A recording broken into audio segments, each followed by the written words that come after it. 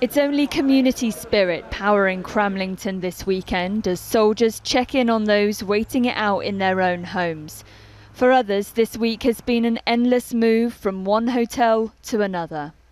So I have a 4-year-old and a 2-year-old, and I also have my father who lives with me, who's not in the best of health. In the hotels, it's been me, the 2-year-old and the 4-year-old in a double bed, and then my dad in a single bed, and obviously we're all in one room together. In the North Pennines, there was finally some light at the end of the tunnel.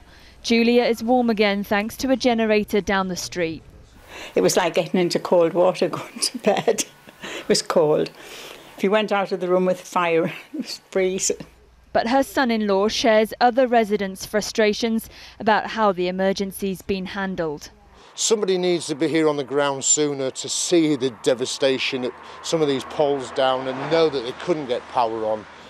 The power's back on in this corner of County Durham, but the problem isn't over. This generator is providing a quick fix, giving local residents heating, hot water and electricity once again.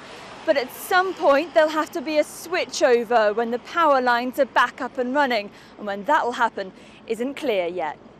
Today, Northern Power Grid apologised for the delay in dealing with the outage, but admitted it would be Wednesday before everyone has electricity again.